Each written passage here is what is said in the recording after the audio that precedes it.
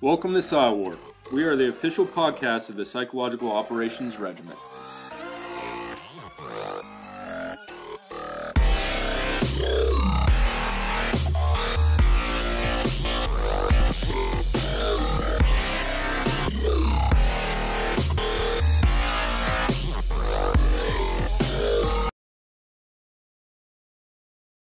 Leigh, is there anything you'd like to add to that, or anything that you've seen that might be, a little bit different, or anything else? Yeah, so I was originally, it's a 349 in Denver, Colorado.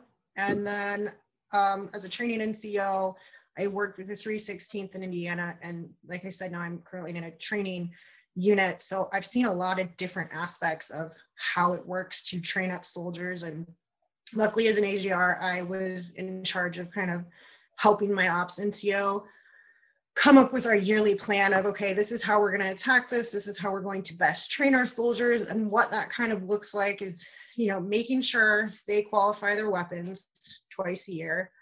We were fortunate enough to be on a base where we could shoot anywhere from 3 to 5 times a year and practice our shooting that way.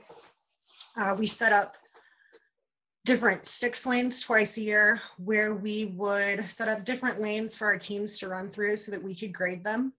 So in a condensed version of how this works is you can have your battalions come down and check off your detachments to say they're good to go on certain things, but the commander and the first sergeant can kind of set go on your teams.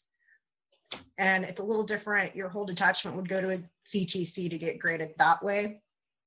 But you only have a finite amount of time to do all of your training as a PSYOP soldier. So you're going to go through your basic PSYOP 7 phases. You're going to go through your basic target audience analysis, integration to the companies you're attaching onto, and integration in, into a village that you're wanting to connect with. That's something we talk about a lot.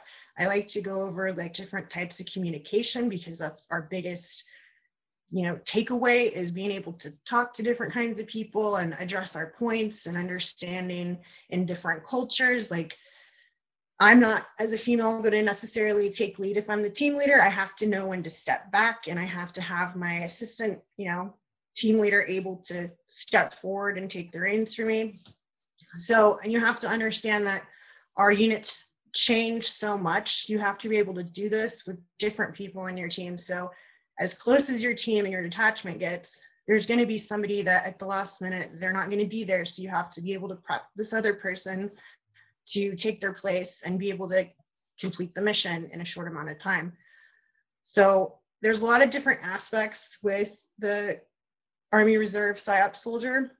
There's a lot more, I think, that's expected of us, because we're not only trying to learn PSYOP in itself, but doing our basic soldiering skills and then getting all of our admin tasks done in addition to.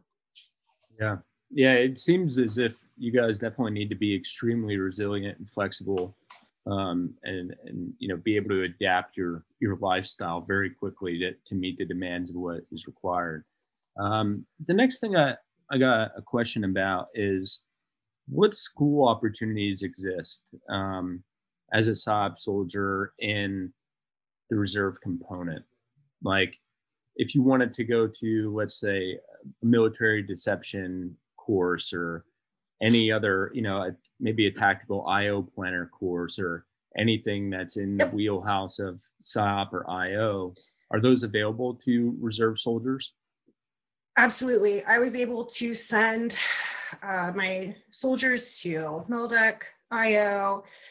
One of the great things about being in the reserves as a PSYOP soldier is that we are able to get battle staff, which is not available to a lot of other job fields.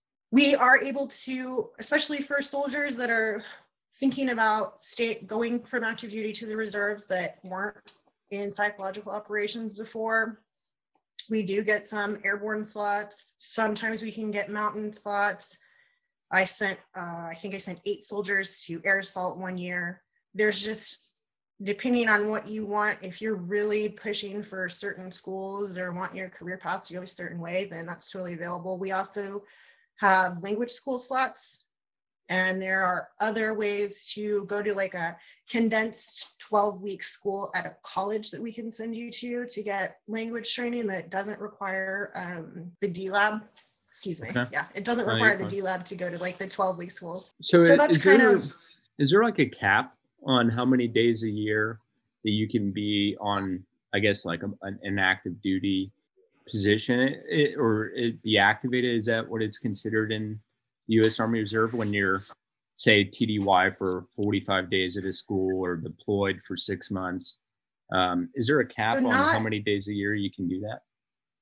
Not for a deployment. If you're in deployment, that's a completely different set of orders. Okay. But if you're going to schools, your school's not generally going to be more than 29 days. And if you're looking to do more hours than your 29 days for schools or what have you, then it is possible to extend those orders. It's a whole different set of orders to do that. But again, with juggling civilian life and family or whatever you have going on, you know, the 29 days is generally going to be enough for anybody. And schools like IO and MILDEC, those are shorter. You're talking like 1 or 2 weeks for those. Okay. So Jacob, I got a question for you. Coming over from active duty to U.S. Army Reserve, what were your changes in your quality of life? What did that look like? And what are you able to do now in the U.S. Army Reserve that you weren't able to do in the active duty component? Yeah, so quality of life, you know, obviously you're, you know, civilian soldier. So what comes first? You're civilian, but you're also a soldier. You're still living the Army values and, you know, conducting yourself accordingly, keeping yourself in shape and all of that. So, you know, having a civilian job is obviously, there are its advantages and disadvantages. There are things that, you know, as I mentioned earlier, places and training exercises that I didn't even know existed while I was active duty. Fort Hunter Liggett, had never heard of it while I was active duty, was able to go support AIT and support the incoming PSYOP Reserve soldier component training. Whereas active duty, I had no idea that it even existed. Didn't even know where Fort Hunter Liggett was. It's in California. It's beautiful. And, you know, Operation Cold Steel, never heard of it while I was active duty, was able to participate in that as well. Really great training exercise for the reserve component. So additionally, you know, as far as security clearance, I have a higher security clearance now as a civilian than I did when I was active duty. So whereas, you know, you're might be limited in active duty as far as what you can do as far as your security clearance, as a civilian soldier, you have basically 2 careers and you can advance yourself in that realm as well. If you enjoyed this clip, listen to the whole episode by using your favorite podcast streaming service.